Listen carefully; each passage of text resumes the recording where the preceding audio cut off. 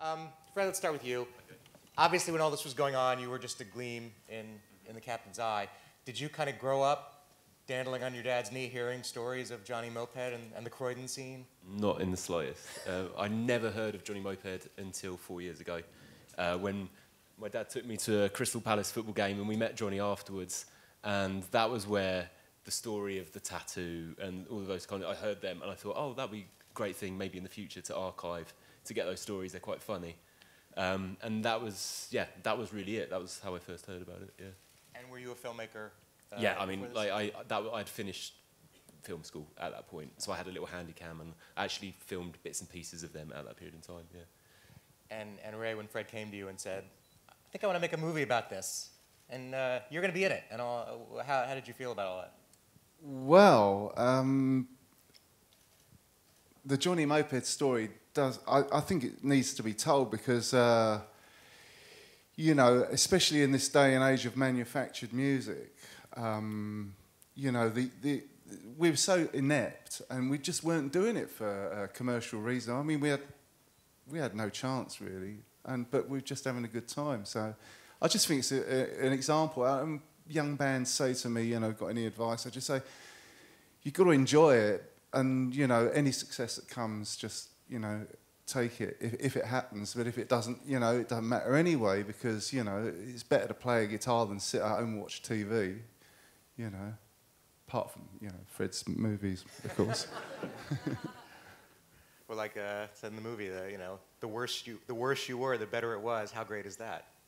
You know, you can't do any better than that. And, you know, it's interesting, all the trouble they had was in part because of Johnny, but they wouldn't have been a band. There wouldn't have been Johnny without Johnny. You can't see, you know, obviously as skilled as they are, you can't see Slimy Toad and Dave Burke having a band and it achieving even the level of success that Johnny Moped did. I mean, he's really a one-off. Yeah, he's just got so much charisma, you know, on and off stage. The thing is, you must have found this, Fred, when you interviewed him or you took him down the pub or whatever, you can't stop the bloke talking, can you? He's just like non-stop and just so entertaining. He's got a point of view on every subject, and yeah, he's just. That was the first time I just sat down with him because I wanted to just test it out, see if I could get, you know, if it was possible to do an interview with him. And I sat him down in the pub after a few drinks, and my dad had given me a list of questions, but they were all ridiculous questions. Like, what were they? Like bludgeons and... Oh yeah, that was another thing that we used to do. We used to deliberately break a string or a drum skin or something like that, so that Johnny would have to make a speech on stage.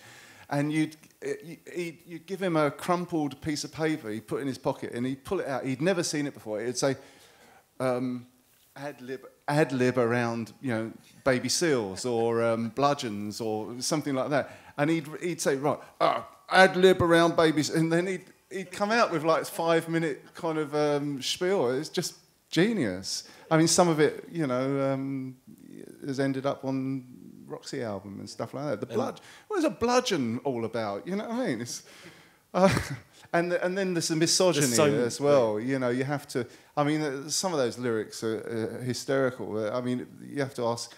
Slimy Toad should be up here answering questions on that stuff. Really, he's the one to defend the misogynistic. Yeah, I never quite got that. Well, exactly. You know, he'll only ever do a gig within a kind of 15-mile radius of Coulsdon. So it's his fault. I was going to take it up with the people here about why isn't Johnny Moped playing? Why don't we have a gig here? But they're just too local. The rule is nowhere further north than Camden, and nowhere further south than Brighton, and nowhere further east or west of London. So it's kind of like this little strip, kind of. I mean, rumour has it they've taken his passport as well. So that was There's lots of vicious rumours about her family. You know, I mean, Don't tell me the mother-in-law's still alive. Well, no, there's you know, more family than that, and I mean, Johnny's got his job and he does it well. But you know, he's now a carer. Like when I first started making the film, and it's not in the film. There's a lot of things that couldn't be put in the film, but he was actually working in Asda when we first started making the film, and he had a full-time job there stacking shelves in Asda, and he lost his job actually from stealing a block of cheese, kind of whilst we were doing it. Like apparently it's the trumped up charge. I don't know, but that's one of the things that happened. It was just a tray of like little bits of cheese for the public to try to sample. And apparently he had a little bit of cheese, and the security guard said, right, you come into the manager's office, and they booted him out on that trumped-up charge, which is kind of sad.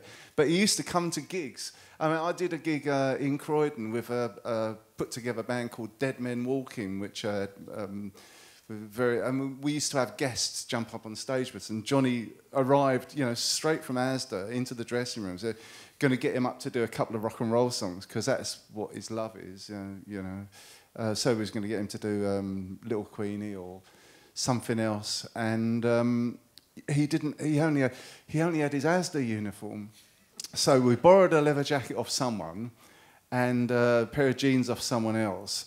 But then we looked at his shoes, and it was just like really awful kind of straight kind of footwear, and we thought, I had this brainwave.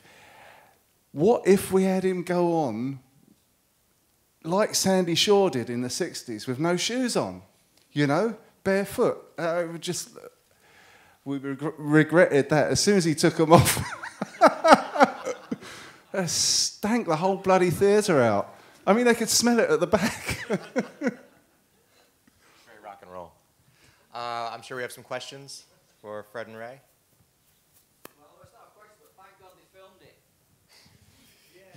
Yeah, Yeah, thank God for Don Letts, my God. There's all too little footage of that time, and well done, that man. It was amazing. Like actually, the stuff with Chrissie Hind in it of the Roxy Club was filmed by a guy from Sheffield actually called Simon Holland. He's an editor now, but he made this punk film called Apathy for the Devil in '78. Oh no, it must have been '77 because it was the Roxy, and it was just. He got in touch with me and said, I've got some footage of the Roxy Johnny Moped, and I saw it, and it was 4 very brief shots, but Chrissie Hind was in 2 of them. It was like, oh my God, this is amazing, this is perfect, because there was like literally nothing else apart from that. And so it's things like that, those bits of archive that kind of I've structured the film around that have really made it. I was just really lucky that there's so much stuff, just enough really to be able to tell that story. A lot of people were picking up cameras and doing like what Don said, and there were other people who were shooting things at that time. Yes. I just want to say I would love to see a guy in an Asda uniform leading a punk rock band. We should have let him keep it on actually, rather than getting the. It's very punk rock. Yeah. Strategic rip, maybe. Unfortunately, because of the cheese incident, he was fired, and now he's the carer for Brenda. So that passed, and there just wasn't really a chance to put that into the film because the way it was quite a brief thing having them at the end. So. Else?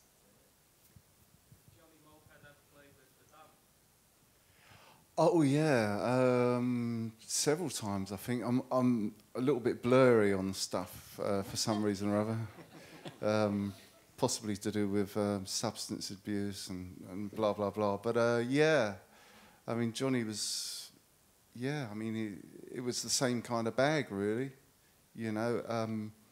Although Brian James from The Damned, he ran a tight ship and. He didn't really appreciate us getting too out to lunch. In fact, his girlfriend used to come downstairs when we staying in hotels and that. His girlfriend would sit there and tell us, or wag her finger at us. And you, Mr. Scabies, you were last night. You were blah blah blah, and all this sort of thing, And I thought that's not very punk rock.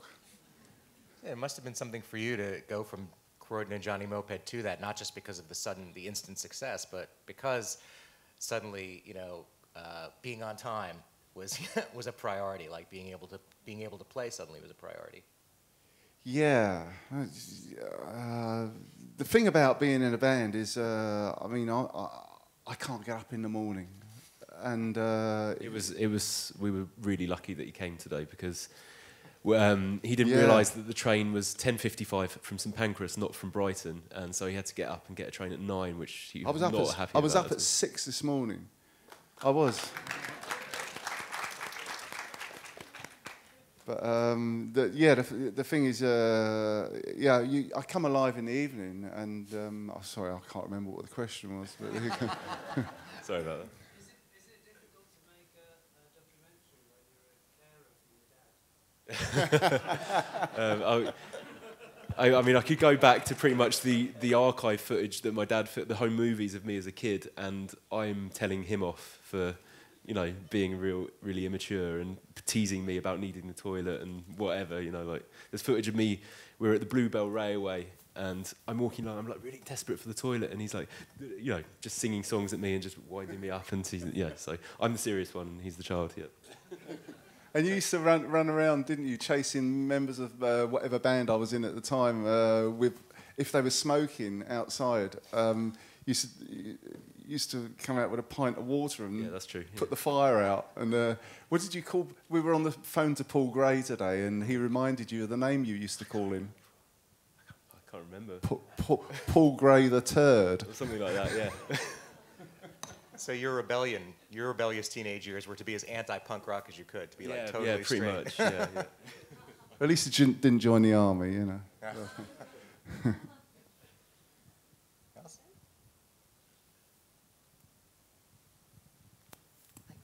How long did it take you to make the film from, you know, having the idea to filming it? And just can you explain the process of how, you know, where you got the funding and how you made it? There is no funding whatsoever in the film, and I did everything myself, and it took 3 years, pretty much.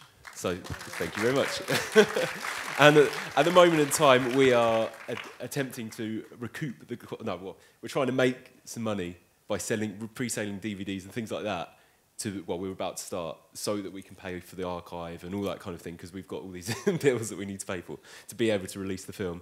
But yeah, we literally just did it and just made it, and I did it in my spare time, and I pulled in a lot of favours, and a lot of people helped me out for free, and Well done. Yeah. As soon as I heard, you know, the drum intro to New Rose, I thought, Brian James, that'd be like £75, 23p or whatever. And you've got to pay the Pretenders and all sorts of... Well done for not playing the Sex Pistols, though. They don't deserve a penny.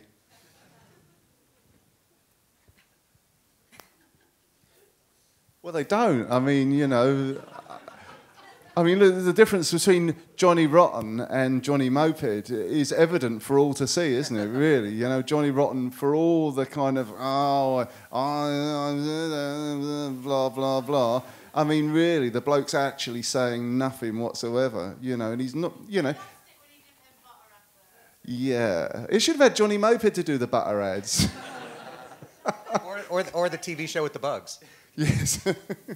Did Johnny take any convincing, or any of the other guys, to participate in the film? Oh my to God. Go along with this? It was actually, you know, when you're with Johnny and you're filming with him, he's brilliant and he's really up for doing it, and he's a lovely guy, and I had a lot of fun, you know, kind of doing that stuff. But actually getting him to to actually turn up to do interviews or anything like that, you know, the whole first half of making the film, we had to do it in different locations because we weren't allowed to go to Johnny's house because Brenda was not going to be happy with it, and Johnny didn't want to, you know, risk being told off or anything like that. So we did the first interview at Jacko, the bass player's house, and oh God, what was the question? Like, how was it? Like, there was one time that I went there and I needed some footage of Johnny doing some stuff. So I went there with the kind of aim to just film him walking down the street in Caterham, buying the newspaper or whatever, just whatever I could get really. And I turned up and I couldn't get hold of him. And I was ringing his mobile and there was no answer. And I was kind of pretty scared, pretty nervous. I didn't want to go over and knock on the door because I knew that he wasn't going to be happy. I knew that Brenda was going to be happy. So I phoned up Slimy Toad, who also lives in Caterham, and he just said, "Stop being a pussy. Just go over there. What's the worst that can happen? Go and knock on the door." So I did that, and Johnny answered, and then he ended up just inviting me in. And I ended up getting all of that footage that was at the end of the film, really. They invited me in. I spent the whole day with them. You know, I had a nice time with them. They were totally open. they let me take whatever family photos I wanted to take. They just, you know, like, you can use these and all this kind of thing.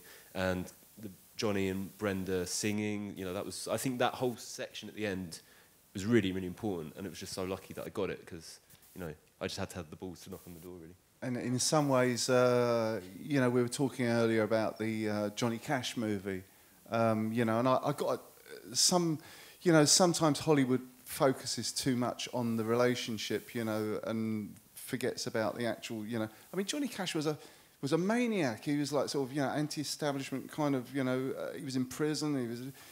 He did all this great stuff, but all they were talking about was Carleen Carter and, you know, and all this. But you could have easily focused on the Johnny and Brenda thing, because, I mean, that is quite a love story, really. I mean, it's amazing. You know, you told me earlier that you'd go around and sit there.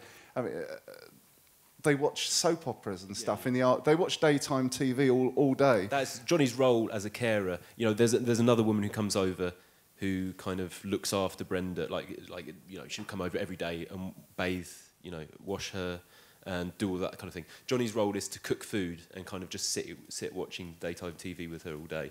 And so, you know, actually, when I've been over there recent times for a drink with him, he's just been like, "Oh, thank God," you know, like I really needed to get out of the house, kind of thing. Well, she's got this fearsome reputation over all these years of like being sort of, you know, the thing that stood in everybody's way. Yeah, exactly. But you know, actually, there is, yeah, like you're saying, that there is a real love story for it. He obviously really loves her, and he's been with her for all this time. And I mean, what's more important, the band or that, really? But I do remember trying to persuade her to let him, you know, come and do gigs and stuff. And she chased me down Croydon High Street, banging me over the head with her handbag at one point. I had to run into honestly, I had to run into the police station to get away from her. And she was standing there down the steps waiting for me to come out. And the police was saying, "What? Can we help you?" I'm being beaten up by this 40-year-old well, woman. Yeah. I think that's what's more refreshing watching something like this. If you've made it on a budget, then people, it's a more of a candid portrait of what's gone on than watching something on the BBC where everyone's so all knowing about, yeah, I was there when Pally did his first gig, and all that kind of.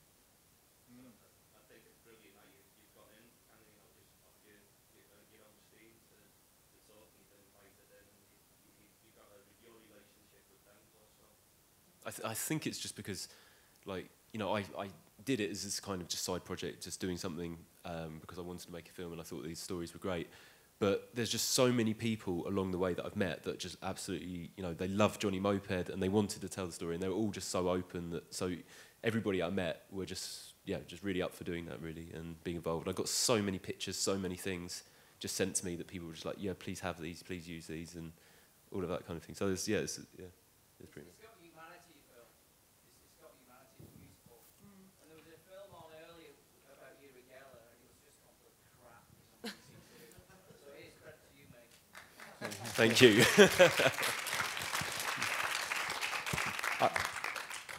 I can't wait until the film's seen in America and they get a load of our teeth.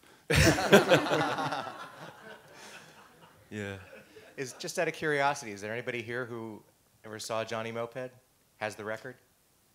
I heard it. Yeah, we got one in the front. You got a story to tell? He's his own story.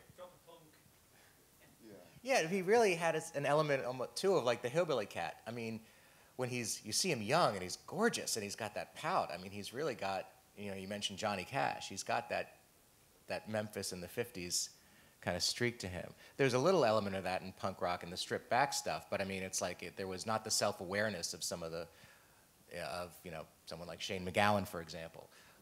He was just doing the shit he did. Yeah, you know, it was never going to succeed, was it? But it was good fun.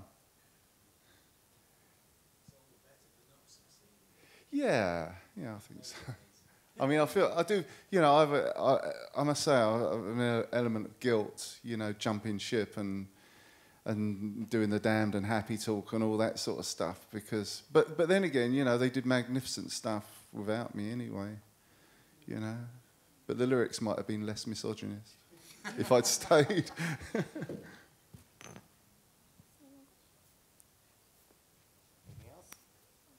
It's just a really tiny archive question. Because I was sort of around all that time, and it's really hard for us. Like, I came from Reading, there's like a big punk scene around there. There's hardly any photos, there's no footage. People didn't have access to that equipment. So I was really curious, who shot the back garden gig? Yeah, And what was it shot on? Have you got any idea? Yeah, it was shot by Fred, who was the bass player who died. It was filmed by his brothers, but they were doing it for Dave, the drummer, I think. So it was like, I think Dave's family must have had a Super 8 camera or something, and why they only filmed that particular one and nothing else to do with the band, I have no idea. But they recorded the sound as well on a proper reel-to-reel tape player and stuff. So it was amazing. It was absolutely amazing to have that. That was really an important thing, I think. And one right here as well. I would like to know how come the Pogs succeeded and why the group of Johnny Moped did not. That's for you. I'm a big fan of the Pogs, so I would like to know. I'm a bit deaf, sorry. Was that why did the Pogues succeed? Why did the Pogues succeed and not Yeah. Johnny Moped? Crikey, that's a good one. Well, they had good tunes. Johnny Moped had good tunes. Shane was kind of out there, and Johnny, I don't know, really. That's a good one. Maybe the Pogues had less offensive lyrics, believe it or not. Yeah. I got kicked off stage. Yeah. They also had a singer who wanted to make it, and Johnny never particularly wanted to make it. He had a band that wanted him to be the front man. So I guess that there was no drive there. Wouldn't you think? Yeah, Shane's a funny one, really. I mean, he was there right at... I think the first time I really noticed him was at a Clash gig at the ICA in I think just off Pall Mall in London, and he had his earlobe bitten off, and it got in sounds of one of the... And I think it was a tabloid or something. Yeah, it was a really good moment. But I remember the way he talked at the time, because he was just out of Westminster School or one of these public schools or whatever. And it was, it's a jolly good, this punk rock. And the next thing you know is he's speaking like sort of a really strong Irish brogue, because he joined a different kind of band. So, good luck to him.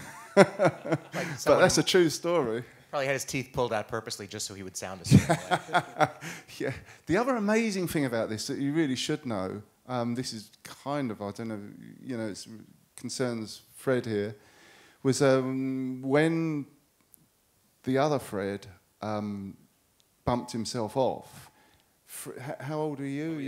You were this days is really old. spooky. I was born 13 days before Fred committed suicide, and my parents happened to call me Fred without realising, they hadn't been in touch, I guess, with Fred for a while, and they happened to call me Fred at the very same time that he committed suicide, and it was just this weird thing. And then, what was it about Dave and Xerxes turning up at the house? Yeah, like that? we had no idea that Fred had killed himself. And me and Rachel were spending ages trying to decide on a name. I was called Boris for the first month of my life, which, thank God, they came up with something else. And then it came to us, Fred, and we named you Fred. Did the thing down a register or whatever it was you have to do, and then there was a knock on the door the next day, and it was Xerxes and Dave Burke from the Mopeds, and they said we've come to talk to you about Fred. And we said, oh, you've heard, have you? You heard the good news. Yeah, we named him Fred. And they didn't know what I was talking about. And they had come to tell us that Fred, the bass player, had killed himself. Incredible, isn't it? Just bizarre, There must be some psychic kind of reason. I'm not that way inclined, but, So, there's a lot of these things. Talked to Uri Geller. He was here a few minutes ago. We could have figured all this out. Fraud. We have time for one more question.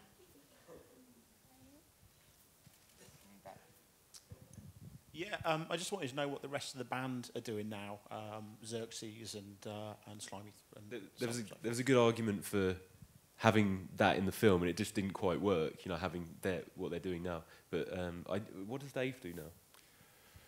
he worked for the gas board for a while until it was changed name or got privatised or whatever.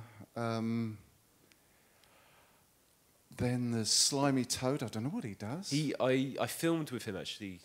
He does something to do with crates, like driving crates around, picking up crates and taking them. Pallets. That's right. Pallets, yeah. And the weird one though is Xerxes, who disappeared. He's now a quite spy. Quite early on. Yeah, we have this theory he's a spy because whenever I go abroad or whatever, he kind of turns up and he says, I've been living here for I was in Prague or whatever, and I've been living here for like 3 months or something. What are you doing? He said, I can't say, I might have to bump you off. But he always knows the best pubs, though. All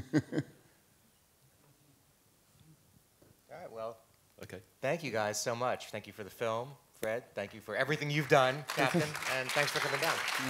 Thank you. Thank you for coming. Thank you. Thank you for the good.